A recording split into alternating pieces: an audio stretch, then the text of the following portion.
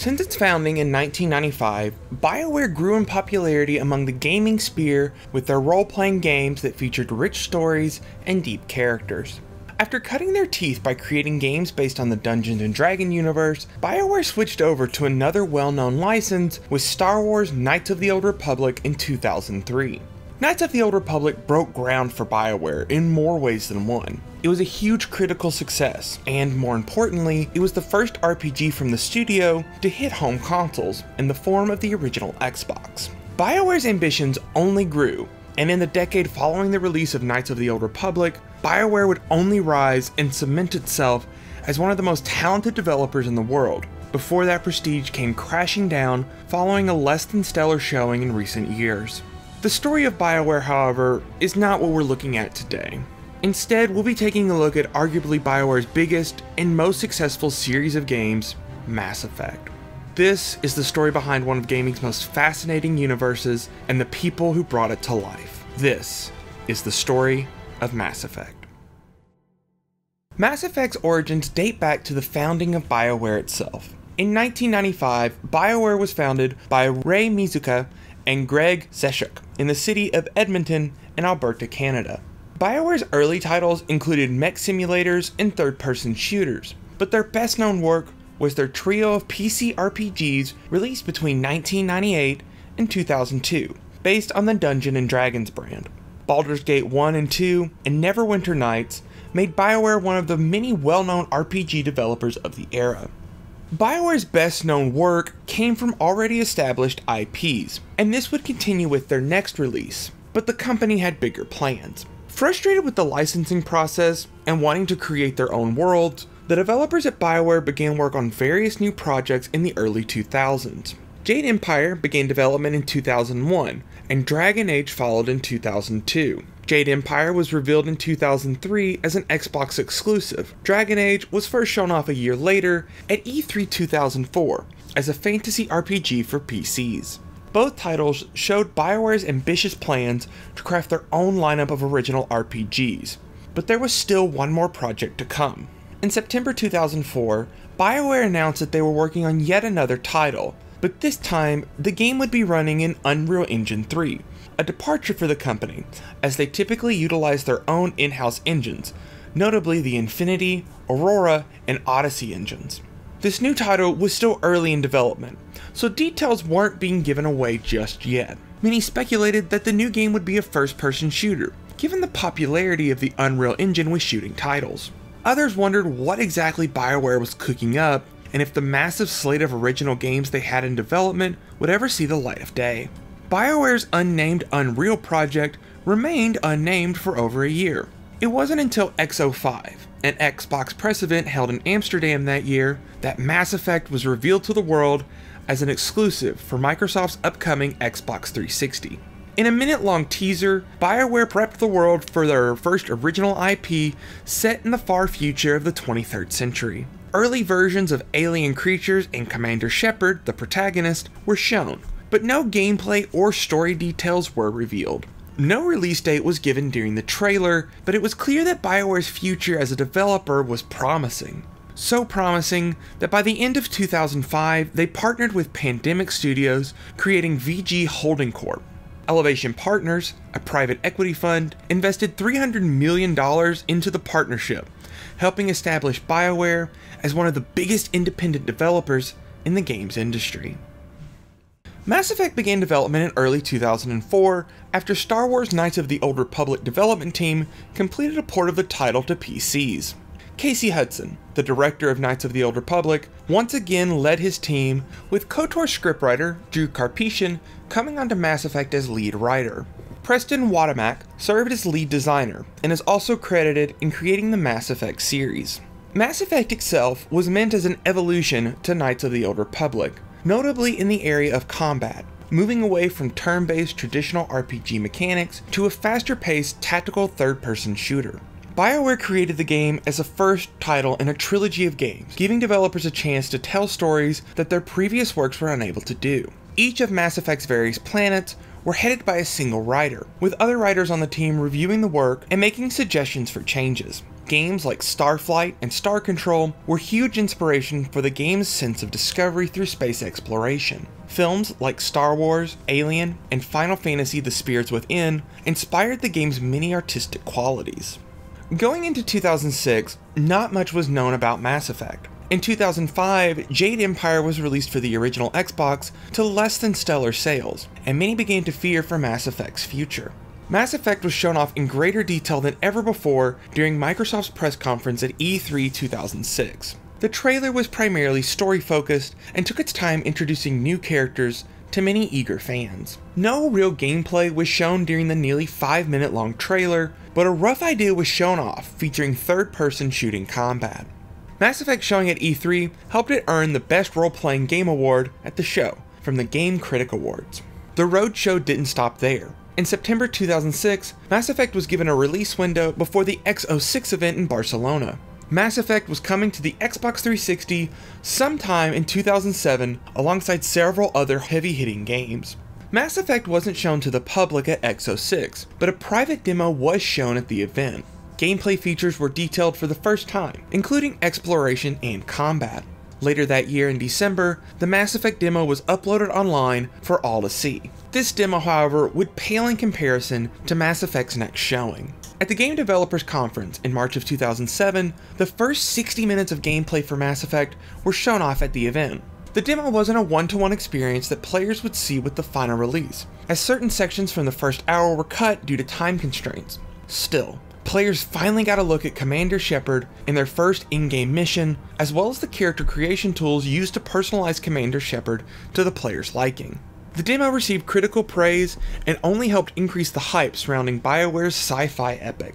Mass Effect once again made an appearance at E3 in 2007, and it served as one of the final major showcases for the game. During Microsoft's press conference, Mass Effect largely took a backseat to Microsoft's biggest game of the year, Halo 3. However, new details about the game still emerged. Most notably, Mass Effect's release window was made even smaller with the announcement that the title would be coming out in November 2007. Just like at E3 2006, Mass Effect walked away from E3 winning the Game Critics Award for Best Role-Playing Game for the second year in a row. Mass Effect also won Best Console Game, but failed to win the overall Best in Show award, losing to Rock Band.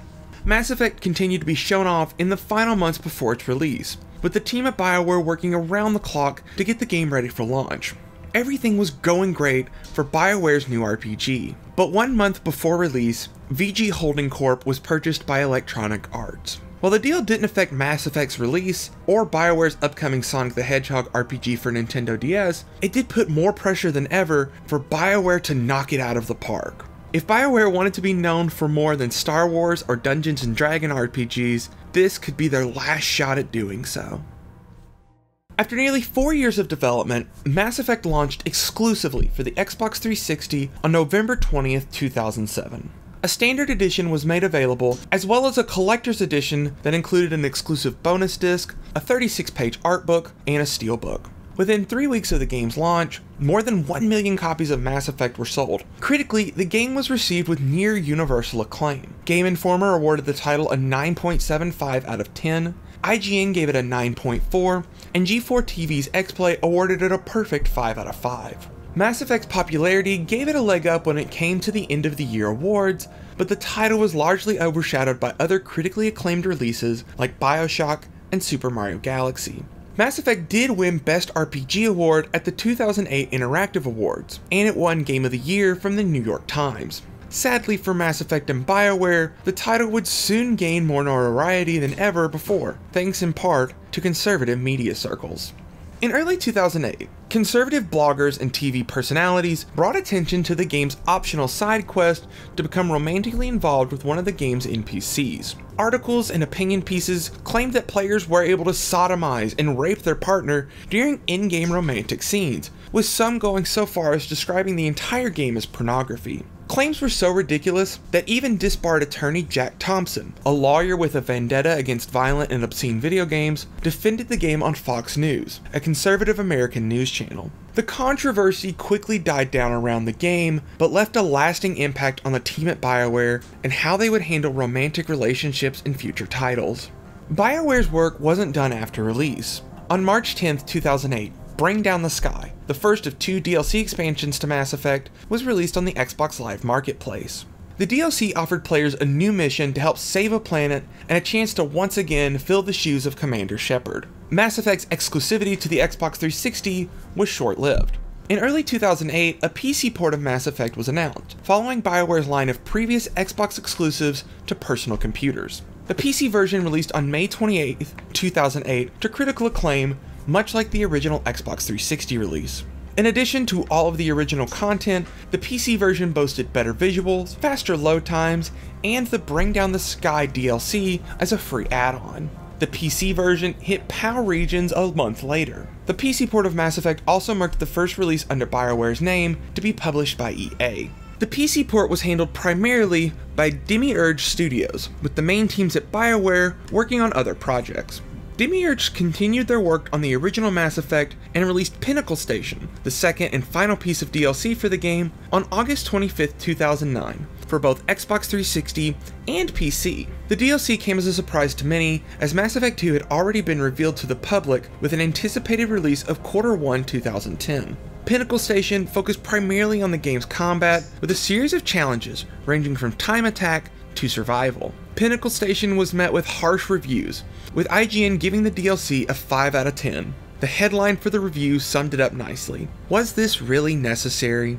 By early 2010, Mass Effect 2 hit store shelves, and with it, the story of the original Mass Effect largely comes to an end. The beginning of Bioware's sci-fi trilogy managed to do everything it set out to accomplish, but there was one final frontier for the game. In 2012, after the release of Mass Effect 3, a re-release of the entire trilogy came out by the end of the year for PC, Xbox 360, and PlayStation 3. The trilogy included the first Mass Effect and marked the first time the original release was available on PlayStation 3. The PS3 port was handled by Edge of Reality, the same studio that ported Dragon Age Origins to the PS3 and Xbox 360.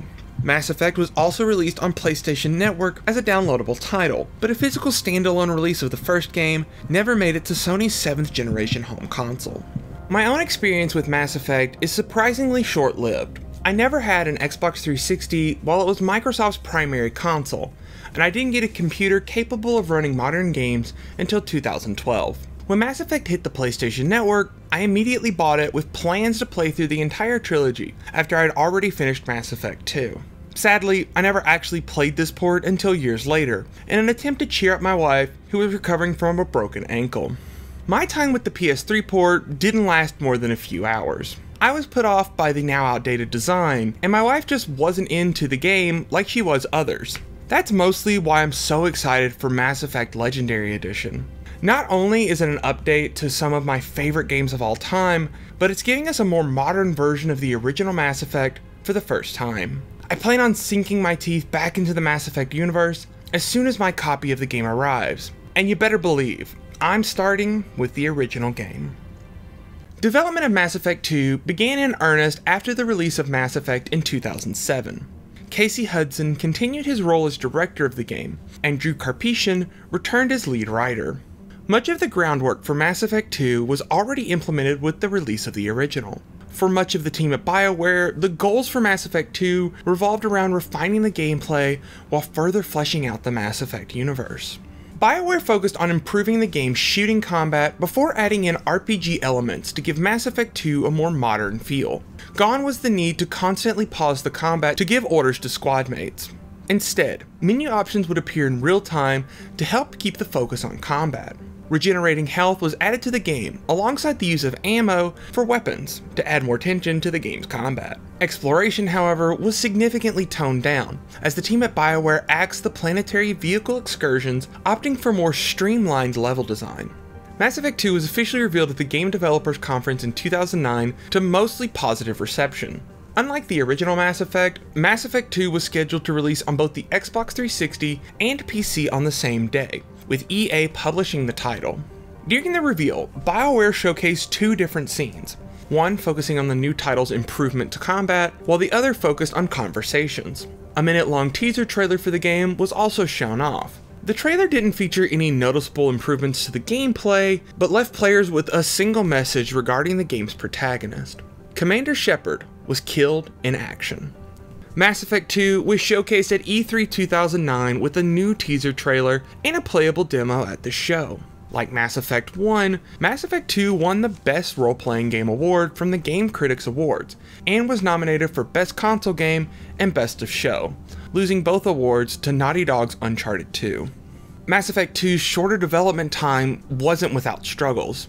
The Great Recession caused the game's original budget to be cut, and the 2009 flu pandemic caused many developers to be unable to work in the final few months of the game's development. Over 150 people worked on Mass Effect 2, including some staff members of EA Montreal. As development came closer to its end in October of 2009, Mass Effect 2 was given its final release window of January 2010. On January 26, 2010, Mass Effect 2 released in North America for both the PC and Xbox 360. PAL Territories received the game a few days later. The sequel was immediately hit with rave reviews, including a 9.6 from IGN and a perfect score from Eurogamer.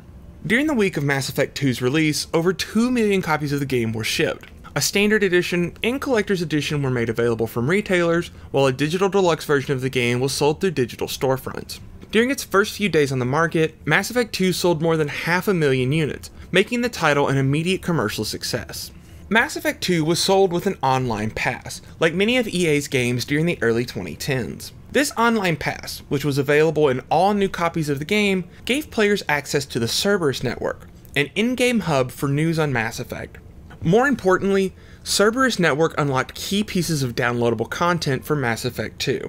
5 pieces of downloadable content were made available for the Cerberus Network within the first 2 months after launch. Most of these pieces of DLC simply gave the player new weapons and cosmetic upgrades to armor, but 2 of these downloadable expansions offered new story missions that were inaccessible to those who received the game as a second-hand copy. The worst of these was Zaid, The Price of Revenge. Released only 2 days after Mass Effect 2 came out, Zaid came with a new squad mate, the titular character himself, and 2 new in-game missions. Like many of EA's online passes, Mass Effect 2's was met with criticism from both the gaming industry and gamers themselves. Even bonus items that came with physical copies of Mass Effect 2 at various retailers required the player to use the Cerberus Network to activate these products. Thankfully, EA ended their practice of online passes around the start of the 8th generation of gaming. In May 2013, the Cerberus Network was officially shut down, and all the DLC available on it was made free on their respective digital storefronts. In the months following Mass Effect 2's release, multiple DLC packs were released on the Xbox Live Marketplace and through EA's Origin service or through Bioware's website for the PC version. In April of 2010, Kasami, Stolen Memory was released for $6.99. The DLC pack included a new squad member, Kasami, as well as 2 additional missions revolving around her character. The next major DLC released, Overlord, hit digital marketplaces in June of 2010. Like the Kasami DLC pack, Overlord retailed for $6.99 and included 4 new missions set on the planet 8. The final piece of major DLC in 2010 came in September with the release of Lair of the Shadow Broker for $9.99. This DLC pack followed Mass Effect 1 character Liara Sony and her dealings with the underworld of the Mass Effect universe with the Shadow Broker. All 3 pieces of DLC were met with a positive reception, with Lair of the Shadow Broker receiving notable attention for its expansion of the overarching story of the Mass Effect trilogy. At the end of 2010, Mass Effect 2 was a tour de force for various video game award programs. The title was nominated for several awards, including Best RPG, Best Story, and the overall Best Game of 2010. The most notable award Mass Effect 2 won was Game of the Year from the Interactive Achievement Awards, the first of 2 that Bioware would claim. When EA purchased Bioware in 2007, many games journalists were quick to ask about the possibility of Mass Effect releasing on Sony's PlayStation 3. Bioware denied the existence of a PlayStation 3 version of Mass Effect 2 in the run-up to its release, saying that the game would remain an Xbox 360 console exclusive for the time being. Luckily for PlayStation fans, the window of exclusivity wouldn't last too long. At Gamescom 2010, a port of Mass Effect 2 was announced for the PlayStation 3 with a release window of January 2011. This port was officially released on January 18, 2011, almost 1 year after the release of Mass Effect 2 on other consoles. The PS3 version was notable for a handful of reasons. This version of the game came with all previously downloadable content for free and included the then PlayStation exclusive Mass Effect Genesis. One concern many gamers had upon learning of a PlayStation 3 version of Mass Effect 2 was over the save data transfer used in the Xbox 360 and PC versions. In these versions, players could import the Commander Shepard they played the first game with. In doing so, actions taken in the previous title would affect Shepard's relationships with the world around them. There were also key decisions made during Mass Effect, such as having to save one of 2 crewmates and leaving the other to die. In the sequels, the abandoned character would not appear if the player imported their save data, adding a layer of personalization and ownership players experienced with Shepard. Mass Effect Genesis attempted to fix this problem. Produced by Dark Horse Comics, Genesis gave players an interactive comic that covered 6 major decisions the players would normally have made in Mass Effect 1. Mass Effect Genesis was included as a free download with the PlayStation 3 version and occurred after the opening mission of Mass Effect 2 and before the player customized Shepard to start their adventure. Genesis only remained a PlayStation exclusive for a few months. In March of 2011, Mass Effect Genesis was released on both PC and Xbox 360 for $3.99. One final piece of DLC was released for Mass Effect 2 in March of 2011. Arrival followed Shepard and their crew to the edge of the galaxy to investigate reports of an incoming invasion of the Reapers, the primary antagonist of Mass Effect 3. Arrival was available on all platforms at the same time for $6.99 and brought an end to Bioware's work on the second Mass Effect game. My own journey with the Mass Effect series began with the second entry. At the time, I didn't have an Xbox 360 or a PC, so my only option to play the sequel came from the PS3 version. I waited over a year before picking up Mass Effect 2, using some money from a senior trip to purchase both it and the Metal Gear Solid HD collection. I spent most of my summer playing through the Metal Gear Solid games, and that unfortunately left Mass Effect 2 on the back burner. It wasn't until later that fall, after I moved into a dorm at my college, that I finally dived in. I was immediately hooked by the game. Every night I set aside time between classes, a floundering social life, and my early attempts at YouTube to check in with Commander Shepard and the rest of the crew on the Normandy. It was the first game I actually beat after moving away from home, and in many ways represents the first game I played as an adult. My love for the series spread. My roommate at the time grew so fond of watching me play in our tiny room that he ended up buying the Mass Effect games for PC. It quickly became known around the dorm that I was playing the game. My RA asked me several times to turn down the volume, often to my own dismay. My suite mate casually dropped "Godspeed, Commander" at the end of a conversation, something that immediately brightened my day.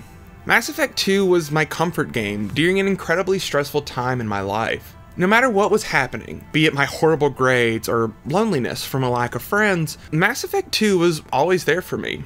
I'll never forget piloting the Normandy into the final mission, losing 3 squad mates along the way because I didn't upgrade my ship. It was heart-wrenching.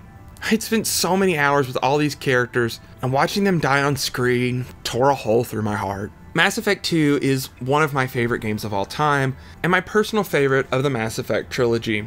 I know I'll never be able to experience this masterpiece for the first time again, but I can't wait to jump back in with the Legendary Edition. After all, it's up to me to save the galaxy from the collectors. The 2010 Spike Video Game Awards saw Bioware at the top of their game. Mass Effect 2 was nominated for 9 different awards at the show, including Game of the Year. Bioware walked away with 3 awards that evening, including the coveted Studio of the Year award. The biggest news of the show, however, came from the announcement of Mass Effect 3 with its release date of holiday 2011. The minute-long teaser followed the reveals of previous titles and didn't show any gameplay. Instead, a CGI trailer showed the Reapers, the overarching antagonistic threat of the trilogy, coming to Earth to wreak havoc. Mass Effect 3's announcement didn't come as a surprise given Bioware's intentions to make a trilogy of games. What did surprise some was the list of launch platforms. For the first time ever, a Mass Effect game would launch on Xbox 360, PC, and PlayStation 3 all on the same day. The announcement came only a month before the release of Mass Effect 2 on PlayStation 3, showing Bioware's and EA's hopes of expanding the franchise beyond its core base of PC and Xbox users. For the production of Mass Effect 3, the team at Bioware began working on the third title before Mass Effect 2 was finished. Casey Hudson once again returned to direct, and focused on once again improving the core gameplay of Mass Effect to appeal to a wider audience. Mac Walters, co-writer for Mass Effect 2, joined the Mass Effect 3 team as head writer for the third entry, as Drew Karpyshyn left to work on Bioware's new Star Wars MMO, Star Wars: The Old Republic. On the narrative side, Bioware wanted to make Mass Effect 3 more accessible to newcomers, something that Mass Effect 2 struggled to pull off properly without previous knowledge of the series. Mass Effect 3 was a technically challenging game to make. The script required 40,000 lines of dialogue to be recorded in order to properly take advantage of the game's many unique scenarios and the choices the players made over the previous 2 entries. For comparison, Mass Effect 1 had roughly half that many lines of dialogue, and Mass Effect 2 clocked in at about 25,000. A 2-year timetable was given for Mass Effect 3, but it quickly became clear that the game would need more time to achieve the same level of polish as BioWare's other games. In May of 2011, Mass Effect 3 was delayed from its original Q4 2011 release to Q1 2012. Mass Effect 3's first major showcase came in May of 2011 at E3. During Microsoft's press conference, BioWare co-founder Rei Miyazaki came on stage. Kinect support for Mass Effect 3 was announced and showcased during a live demo. Kinect support for Mass Effect 3 was limited compared to what many of the other Kinect games showed. With the Kinect, commands to squad mates could now be performed with your voice as opposed to button presses. During conversations, the player could choose dialogue options by saying them out loud, again removing the need to press a button. The demo ended with Miyazaki stating that Mass Effect 3 would be the best Mass Effect yet, and the premier version of the game would be the Xbox 360 version, as its included voice commands through Kinect put it above the other versions. More importantly, he asked Mass Effect fans to check out EA's upcoming press conference, which started only 90 minutes after Microsoft's event. EA's press conference started off with another look at Mass Effect 3. For this press event, Mass Effect 3 director Casey Hudson took the stage. The primary focus at EA's event was put on Mass Effect 3's story and trying to pull new players in by describing it as an action-packed, climactic ending to one of the generation's best stories. An on-stage demo featured Commander Shepard and their crew going up against one of the hulking death machines known as the Reapers. Additionally, a new trailer titled The Fall of Earth was showcased. The trailer ended with a release date. The Mass Effect trilogy would come to a close on March 6, 2012. Like past entries, Mass Effect 3 was nominated for Best Role-Playing Game and Best Console Game at the show by the Game Critics Awards. Unfortunately for the third entry in the series, it lost both of these awards to Bethesda's Elder Scrolls V: Skyrim.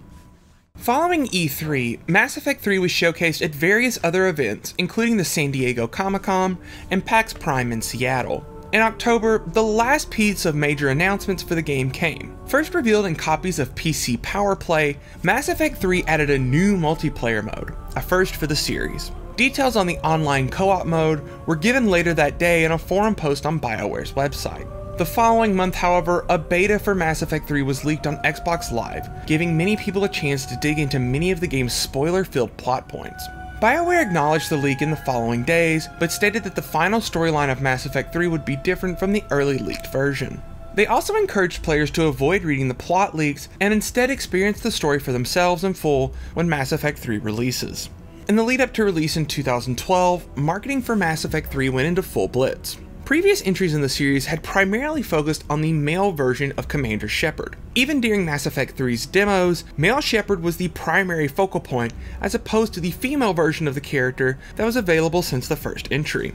Mass Effect 3's marketing tried to change this by showcasing both female and male versions of the character. Female Shepard, or FemShep as she is referred to within the fan community, received her own version of Mass Effect 3 trailers and even managed to make her way onto Mass Effect 3's box art, albeit on the reverse side of the cover art. Mass Effect 3 was released on time following its delay, on March 6, 2012 for the Xbox 360, PlayStation 3, and PC. Like Mass Effect 2, 3 versions of the game were available for purchase. The Standard Edition, a Digital Deluxe Edition, and a Collector's Edition that included a Steelbook, Artbook, and 7 patch, a download code for the DLC From Ashes, and more. Europe and Australia received the game in the following days. Critical reception was strong right out of the gate. IGN gave Mass Effect 3 a 9.5 out of 10, with Eurogamer, Game Informer, and G4 TV's XPlay all giving it a perfect score. These high scores quickly translated into strong sales. During its first month on the market, Mass Effect 3 sold 1.3 million copies according to the MPD Group, with nearly 900,000 copies being sold within the first 24 hours of release. However, despite all the critical acclaim and strong sales, controversy followed the game following its releases. Like with Mass Effect 2, EA opted to include an online pass for Mass Effect 3 as well. Unlike last time, Mass Effect 3's online pass was used to unlock the game's multiplayer mode. Owners of a used copy of the game that already had their online pass used were forced to pay an additional $20 in order to unlock the multiplayer mode, despite it being available on the game disc. Day 1 DLC was also present for Mass Effect 3. From Ashes detailed events regarding Cerberus' attempt to take over a human colony in Eden Prime. The DLC included an additional playable character, and was described by many as something that the original game should have included, collector's edition or not. The DLC retailed on online marketplaces for a total of $10. The biggest controversy came from the ending of Mass Effect 3. Upon the ending of the game, the player was given 3 choices, highlighted by the colors red, blue, and green. Each of these endings play out largely the same, and left many fans dissatisfied. The narrow focus of the ending left many feeling like they had unlocked any other ending in a video game, as opposed to a more personalized ending, given the many choices players could make on their journey through all 3 games. Some fans even went to extremes over the ending of the game, contacting the Federal Trade Commission and Better Business Bureau in an attempt to claim that Bioware had falsely advertised the title. Within a few weeks of Mass Effect 3's release, Rei Mizaka announced that Bioware would be addressing fan concerns, and that an announcement regarding the game's ending would come sometime in April 2012. Bioware announced that a free, downloadable expansion, known as the Extended Cut, would address players' concerns and add more to the game's ending. Fleshing out the ending and adding more characterization were the primary targets, as Bioware wished to keep the overall ending the same. On June 26, 2012, the Extended Cut was released on Xbox Live and PC. The PS3 version of the Extended Cut was released a week later on July 4th. Opinions were ultimately mixed on the Extended Cut's ending, with some praising the additions and others claiming that it didn't do enough. Regardless, it's important to note the additional time and effort Bioware put into expanding the ending while continuing to work on other projects within the company. Mass Effect 3 was shown off at E3 2012, but in a much smaller capacity compared to previous years. The only major piece of news for the game came during Nintendo's re-unveiling of the Nintendo Wii U. A port of Mass Effect 3, known as Mass Effect 3 Special Edition, was announced as a launch game for the Wii U, and included some new gamepad exclusive features. The biggest news of the summer, however, was the second major piece of DLC for Mass Effect 3. In August, Leviathan was announced and released across all platforms for $9.99. The new DLC included a whopping 10 additional missions, focusing on Shepard and their crew's attempts to find a mysterious being in the far reaches of space that could potentially defeat the Reapers. Reviews were generally positive, ranging from scores of 6 to 8 out of 10s.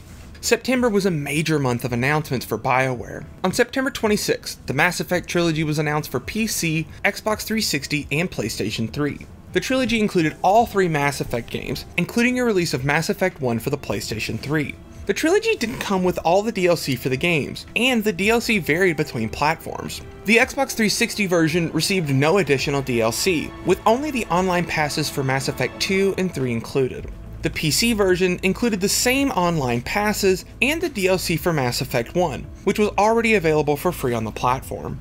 The PS3 version received the most DLC. Bring Down the Sky, both battle passes, and the DLC released on disc for Mass Effect 2 were all included in the package. Pinnacle Station, the piece of Mass Effect 1 DLC created by Demiurge Studios, was not available for the PlayStation 3 version of the game, and is the only piece of Mass Effect DLC that remains exclusive to the Xbox 360 and PC versions of the game. The other big announcement that month came from BioWare's co-founders, Rei Mizaka and Greg Zishek. After founding the development studio in 1995, both men announced their intentions to leave the developer for new challenges outside the world of game development. The duo had made their intentions known to EA back in April following the release of Mass Effect 3. The news came only one day after BioWare confirmed that a third title in their Dragon Age series was in development. This departure wouldn't have an immediate effect on BioWare or the Mass Effect series, but would come to haunt the studio in the latter half of the 2010s. November was another big month for Mass Effect 3. The Mass Effect trilogy released on Xbox 360 and PC on November 6 in North America, with PAL releases following in the days after. On November 18th, Mass Effect made its debut on a Nintendo console with Mass Effect 3 Special Edition. The Wii U version of the game came with some added bonuses like the aforementioned touch controls. Additionally, the From Ashes and Extended Cut DLC packs were included on the disc. Additional pieces of downloadable content were never made available for the Wii U version of the game. Like with the PlayStation 3 version before it, Mass Effect 3 on the Wii U ran into the immediate problem of not having access to past entries in the series. To remedy this, Bioware created Mass Effect Genesis 2 to cover the story beats of the first two games before players jumped into the third entry. Genesis 2 was made available on Xbox 360, PC, and PlayStation 3 in April of 2013 for the price of $3.99. Finally, at the end of the month, the third major piece of DLC, Omega, hit digital storefronts for $14.99. Developed outside of Bioware at EA Montreal, the DLC pack focused on the titular Omega Station featured in previous entries of the series as Cerberus attempts to seize control of it. The pack included 5 additional missions and received mixed reviews due to the lack of compelling story. December was significantly quieter for the Mass Effect series as the Mass Effect trilogy made its way onto store shelves on December 6 for the PlayStation 3. The final big announcement for Mass Effect 3 came in February 2013 with the announcement of Citadel, the final DLC expansion for Mass Effect 3. Citadel, developed in-house by Bioware, was created as the ultimate send-off to the trilogy, with Bioware bringing multiple writers and voice actors in to reprise their roles in a fan service-heavy expansion. Citadel came out on March 5th, 2013, almost 1 year after the release of Mass Effect 3 for $14.99. The release was met with strong reviews from critics and love from fans. An additional 15 missions were included in the final pack as Shepard and their crew uncover a mystery of a conspiracy targeted at Shepard themselves. In the years following Mass Effect 3's release, the Mass Effect series went dormant as Bioware focused their efforts on their first 8th generation release, Dragon Age Inquisition. At E3 2015, the first Mass Effect was announced as one of the first Xbox 360 games made backwards compatible with the Xbox One. Mass Effect 2 and 3 were made backwards compatible in November 2016. Like with Mass Effect 2, I was a little late to the party for Mass Effect 3. Having played the second game during my first semester of college, I asked for a copy of Mass Effect 3 for Christmas at the end of 2012. Being a college student meant I had roughly a budget of $0 for video games at the time, and the opportunity to get new games was few and far between. I was ecstatic to receive a copy that Christmas from my girlfriend and later spouse. Best of all, it was the collector's edition of the game, albeit a used one. Upon returning to college for my second semester, Mass Effect 3 filled largely the same role as Mass Effect 2 had during my first semester. I played the game at any chance I could get, sometimes to the detriment of my own sleep schedule. I ended up downloading some of the apps associated with the game on my phone to keep my adventure going while I walked to class or was eating lunch. I even purchased the game's online pass off of eBay and sunk quite a bit of time into Mass Effect 3's multiplayer, something I'll miss in the upcoming Legendary re-release.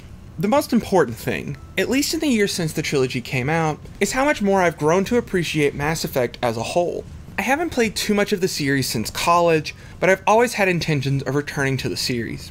I've really grown to appreciate BioWare's knack for storytelling, their focus on making characters as fleshed out as possible, and their decision to include queer relationship options at a time when it was still somewhat taboo in the Western world. It's given me a chance to reflect on my own life and my own decisions. Whenever I played their Mass Effect, it never felt like a game to me. Yeah, I press buttons on a controller to shoot bad guys with a gun. That is very much part of the video game experience. But the parts I remember best, and cherish most, are the ones with Mass Effect's wide cast of characters. As I'm making these videos, I'm awaiting my own copy of Mass Effect Legendary Edition to arrive in the mail so I can fire up the engines of the Normandy once more and save the galaxy from the Reaper threat. To me, that's the real story of the Mass Effect series. It isn't about who made which game or which system they appeared on. It's about the unique and personalized experience of a galaxy that feels foreign and familiar at the same time. I think it goes without saying that I wholeheartedly recommend these fantastic games if you've never played them before. It's one of the best science fiction experiences in the medium of storytelling. Rumors regarding a fourth entry in the Mass Effect series began as early as 2012 before Mass Effect 3 was even released. In fact, several people had already started working on a new Mass Effect during this time, although Bioware was primarily focused on creating DLC for Mass Effect 3 and working on the upcoming installment in the Dragon Age series. This new installment wasn't being led by Bioware's team in Edmonton, however. A new team, composed of Mass Effect veterans and newcomers based out of Montreal, would take the lead. Bioware Montreal was founded in 2009 as part of EA and Bioware's expansion into the genre of RPGs and MMOs. It wasn't the first satellite studio for Bioware. In 2006, Bioware opened a new studio in Austin, Texas to develop Star Wars: The Old Republic. In addition, EA-owned Mythic Entertainment was rebranded under the Bioware name as Bioware Mythic in 2009. Alongside the main studio in Edmonton, the Bioware group of studios showed a lot of promise to deliver big games, and, more importantly, big profits. Bioware Montreal cut their teeth by assisting with the production of Mass Effect 2, crafting the game's uncharted world missions. The team worked their way up to star player with Mass Effect 3's Omega DLC. Going into 2013, Casey Hudson, director of the Mass Effect trilogy, came forward with news on Mass Effect 4, and Bioware as a whole. The main team that worked on Mass Effect was moving to a new IP, and Bioware Montreal was taking the lead on the new Mass Effect game. Hudson remained in the picture for the new Mass Effect as an executive producer, but Bioware Montreal was handling the core of the game's design, not Bioware Edmonton. From the beginning of development, the team came to some important decisions regarding the game's story. Commander Shepard and the Reapers, the protagonist and antagonist respectively of the Mass Effect trilogy, would not be the focus of the story. Early concepts for the story focused on the First Contact War, an intergalactic battle between humans and the alien race of Turians that took place in the years before the Mass Effect trilogy. Casey Hudson went on to Twitter to ask fans to see what they might want in a new Mass Effect game, offering players vague directions for the story. Players were in overwhelming agreement about one thing. They weren't interested in events taking place before the Mass Effect trilogy, they wanted a sequel, and the First Contact War plan was scrapped. The story took a different turn. Instead of having players explore the same galaxy as the Mass Effect trilogy, this new Mass Effect would take place in the Andromeda galaxy, set centuries after the events of the trilogy. This new galactic setting offered up a ton of opportunities for the developers at Bioware, and became the folly of their ambitious goals. Bioware brought on Gerard Leonie, the former director of titles like Spider-Man: Web of Shadows, to lead the new Mass Effect team. Leonie is credited with crafting the original idea for the game's story, where the player is sent to the Andromeda galaxy as a contingency plan against the Reaper threat. At first, the Mass Effect development team wished for players to explore large, procedurally generated worlds that they could explore with their own ship. Concepts showed the player entering a planet's atmosphere, exploring the environment to their heart's content, before leaving for the next world. The idea, not unlike 2016's No Man's Sky, was meant to show the world that Bioware could do more than just craft compelling characters, interesting stories, and deep lore. Exploration would be a key focus for the next game, but players would need more ways of traversal than just a ship. Concepts for jetpacks and a new vehicle named the Nomad quickly came into place to help make this new Mass Effect feel like a wholly unique experience when compared to past games. While it was still early in development, 2013 proved to be a fruitful year for the team at Bioware Montreal. Things were going so well that on November 7th, or in 7 Day, Bioware showed off the first looks at their next Mass Effect game. It was a short teaser, and it didn't feature any story or gameplay segments. Concept art and blurry workstations were all fans had a chance to see. Sadly for the team at Bioware Montreal, this would be the brightest days the development studio would ever see. 2014 was a major year for Bioware. In November of that year, Dragon Age Inquisition launched across the 7th and 8th generation of home consoles and PC. The roughly 3-year development cycle of Inquisition was hammered with production woes, which included 2 delays and all 3 Bioware studios working on various aspects of the title. This is in addition to all of the outsourced development performed by studios located outside of North America. Inquisition's development was the first to be completed without Bioware's co-founders. During this time, Bioware's Canadian operations remained under Aaron Flynn, a longtime employee of the developer. Under Flynn, Bioware was making a major transition to develop its future games with a new engine. Previous Bioware titles had used the developer's own engines, or they chose an already existing toolkit like Unreal Engine 3. A new generation of home consoles meant that Bioware's old tech just wasn't cutting it anymore. Eventually, Bioware settled on DICE's Frostbite 3 engine due primarily to its power. The engine was also chosen due to EA already owning the rights to it. During the development of Dragon Age Inquisition, developers at Bioware had to spend a considerable amount of time creating their own tools and assets for Frostbite 3. Unlike the first-person shooters that Frostbite 3 was built for, Bioware's RPGs required many tools that the engine was unequipped with. Most notably, Frostbite 3 struggled with animations due to so many games using a first-person's perspective with little to no prolonged character interactions or cinematic cutscenes. According to the novel Blood, Sweat, and Pixels by Jason Schreier, despite the tumultuous development of Dragon Age Inquisition, the developers held their head high. Many developers rightfully anticipated that many of the issues regarding Inquisition's development would be fixed in the polishing stage of development, and that Bioware, with its vast catalog of hits, was an untouchable game developer compared to their peers. In many ways, they were right. Dragon Age Inquisition was a massive critical and commercial success when it came out in November 2014. It won Game of the Year from the Game Awards, South by Southwest Gaming Awards, and the DICE Awards, formerly known as the Interactive Achievement Awards. This was in addition to being the best-selling game in the Dragon Age series. Sadly, for the team at Bioware Montreal, things weren't looking nearly as bright. In May of 2014, Casey Hudson left Bioware, leaving the developer with a major hole in its creative management team. Later that year, Laney stepped down as well, leaving the new Mass Effect game without a director. He was replaced by Mass Effect 3 lead writer Mac Walters, making the new Mass Effect game his first as a creative director. Bioware Montreal was also running into major issues with Frostbite 3. Procedurally generated worlds were not an easy thing to make. Making them fun was even harder. Development on the title had slowed down considerably as well. Many members of Bioware Montreal were reworked into the larger Bioware teams working on Dragon Age Inquisition. Meanwhile, at Bioware Edmonton, the team that had crafted the Mass Effect trilogy were growing concerned over the long pre-production of the new Mass Effect, leading to more internal strife. Montreal was upset that they kept losing developers, and Edmonton was upset over Montreal's lack of progress. All of this happened behind closed doors. To the gaming public at large, Bioware seemed to be getting back on its feet. After two controversial releases at the start of the 2010s, Inquisition was Bioware's biggest game to date, and was bringing home awards and money like past Bioware titles had. Public information on Montreal's new Mass Effect was limited during the time, but fans were given a look at more concept art on N7 Day in 2014, helping drum up the hype for Bioware's next RPG. Thankfully, fans wouldn't have to wait too much longer to get their next look at Mass Effect. During EA's press conference at E3 2015, Mass Effect Andromeda was officially revealed as the next title in the series. Fans were given a look at a whole new galaxy to explore, with the focus being drawn on the new vehicle for planetary exploration, the Nomad. The reveal was largely positive, and fans wouldn't have to wait too long. Andromeda was scheduled for release in holiday 2016 for the Xbox One, PlayStation 4, and PC.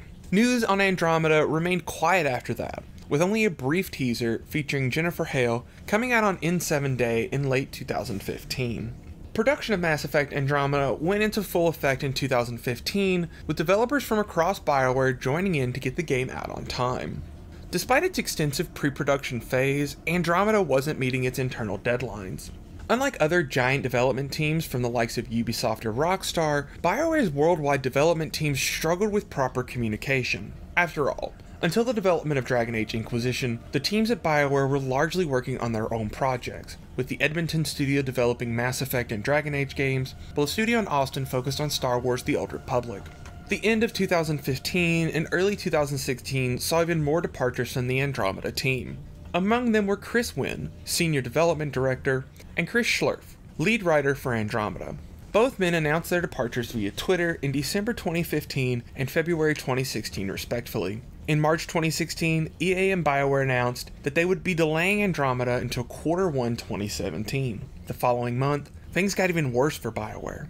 Leaked gameplay of Mass Effect Andromeda made its way online, showcasing new features Bioware had yet to reveal, including the use of jetpacks in the game. However, the leaked footage looked promising, but some quickly pointed to it being a fake. This was in part due to the timing of the leak, which was first reported on April 2nd. The gameplay leak of Andromeda might not have been what EA or Bioware wanted, but it still managed to get players excited about the next installment of the Mass Effect series.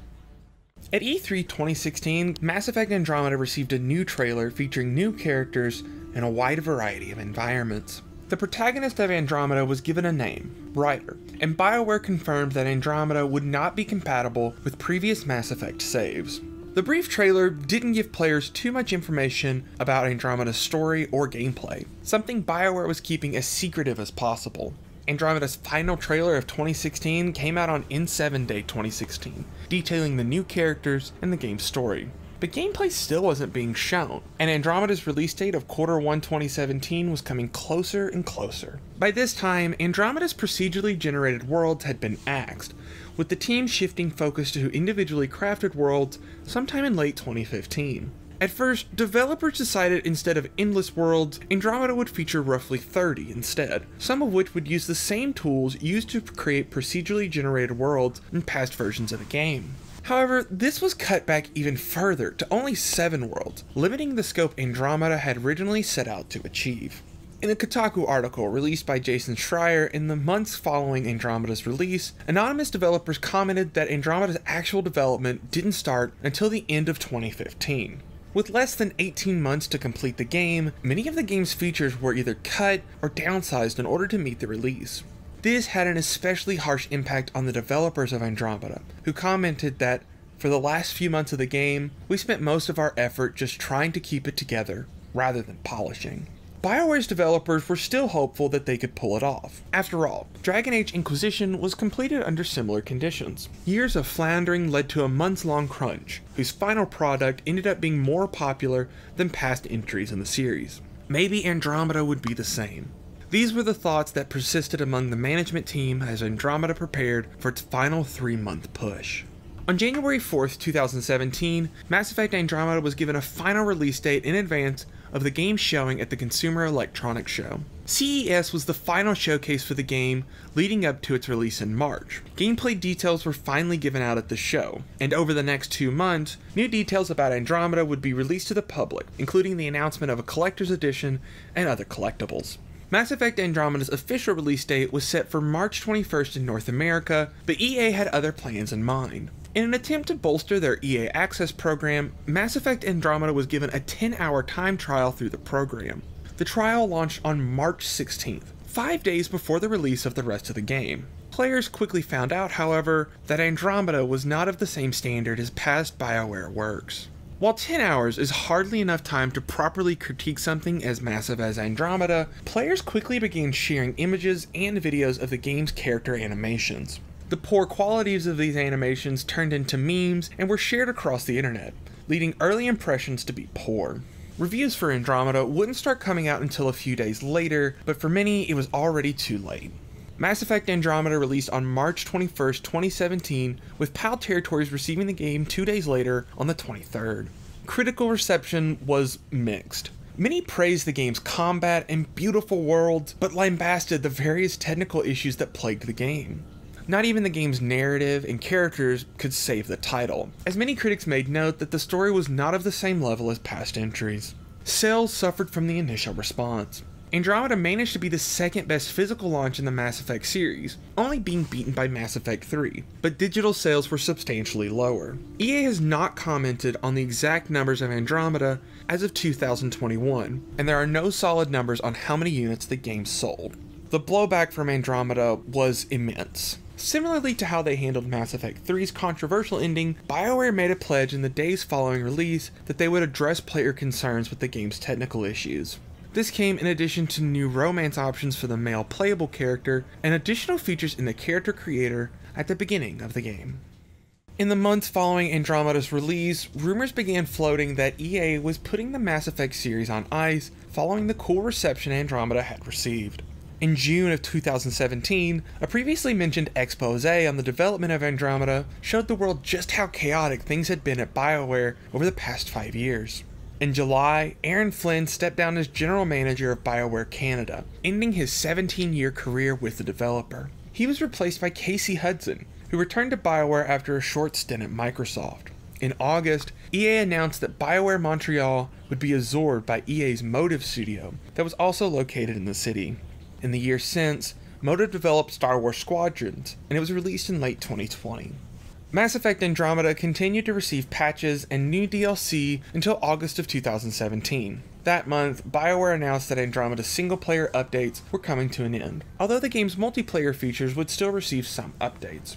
Since Andromeda's release in 2017, the Mass Effect series as a whole has been on hiatus. Outside of the remastered Legendary Edition that launched in May 2021, no new Mass Effect games have been released or announced. A small teaser for a new Mass Effect game was released in late 2020, but no details about the game have been released to the public. Andromeda itself failed to leave much of an impact. It failed to meet expectations compared to its predecessors, and Bioware failed to receive any recognition for the release during the End of the Year awards for 2017. One of the sole exceptions being Giant Bomb's Worst Game That We Played award. Bioware's follow-up to Andromeda, Anthem, was met with similar mixed reception at the time of release. In the years that have followed Anthem's release, Bioware seems to have focused its efforts on re-establishing itself as a premier game studio once again. But time will tell if the latter half of the 2010s was a fluke, or just the beginning of a dark future for the once legendary developer. Personally, I have hope that they'll be able to right the ship. The Legendary Edition of the Mass Effect trilogy is the perfect first step at earning the trust of fans once again, and I personally can't wait to see what Bioware has in store for us with the next entry in this fantastic series. Thanks for watching. If you enjoyed the video, be sure to leave a like and share the video on your favorite social media sites. In the comments below, I want to know your thoughts on Mass Effect Andromeda. Have you played it and did you enjoy it? If you would like to know more about the development of Mass Effect Andromeda, I've included a link to Jason Schreier's article detailing the game's chaotic development. The article in question and Schreier's book, Blood, Sweat, and Pixels, are fantastic reads, and I highly recommend them if you enjoy the same sort of content that you see on this channel. And once again, thank you for watching.